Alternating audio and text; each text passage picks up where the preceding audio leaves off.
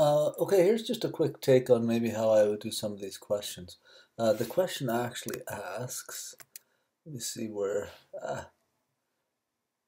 it says here. Oh no, I'm on the wrong page.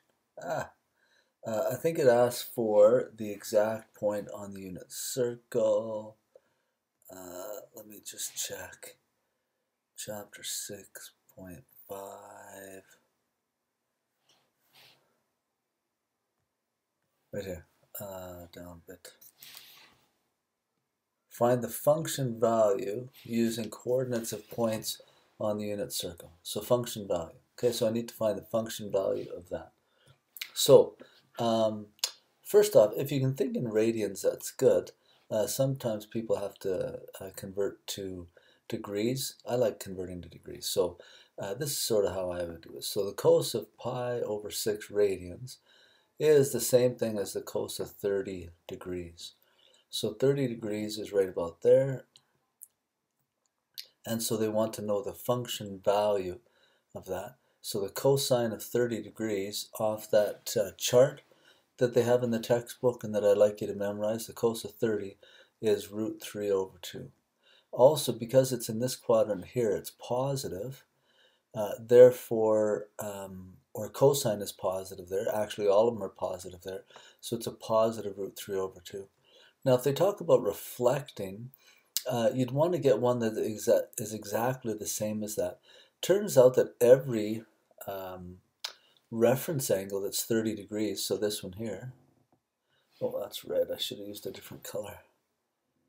Well, it's still red. How about there, green. That one there, so that angle there, and this angle there, and this angle here, all of them have a reference angle of 30 degrees, and all of them are going to have that same function value. They'll all be root 3 over 2.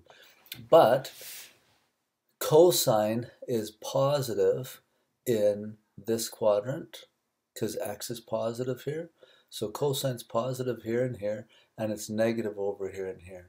So in terms of reflecting, probably this one would reflect on the x-axis because the exact same function value here is what you have right down there.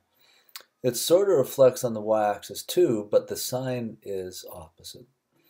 Let's look at this one here, the cotan of 7 pi over 6. Got to find out where that is. 7 pi over 6, if you convert that to degrees, is 210 degrees. So the cotan of 7 pi over 6 is the same thing as the cotan of 210. Let's find 210 right there. So that's 210 degrees. The reference angle is what I'm going for. So the cotan of 210 is the same as the cotan of 30 degrees with an accompanying sign change if I need it. Now cotan of 30 I can't do. I don't have that memorized. But if I flip that over, I do know what the tan of 30 is. So I know that the tan of 30 is root 3 over 3. So over here, the cotan of 30 has got to be the flip of that. So instead of root 3 over 3, the cotan of 30 is the reciprocal of that, or 3 over root 3. Now let's deal with the sine. Let's see what the sine of tangent is here. Here, cosine and sine are both negative. That makes tan and cotan both positive. If you've memorized that cast rule, down here tangent's the only one that's positive. Again, if you're reflecting, where it's going to be identical to this number here is going to be in this quadrant right over there. Because all of them are positive here, that's where cotan and tan would also be positive. So this is going to be positive. Now we typically don't like a root 3 on the bottom, so I'm going to multiply top and bottom by root 3. So this one will be 3 root 3 over the square root of 9, which is 3. The 3's here cancel, so it would be a positive root 3. And the other place that you would find that is up in that quadrant there. Okay, hopefully that helps you with a bit of the reflecting and finding function values.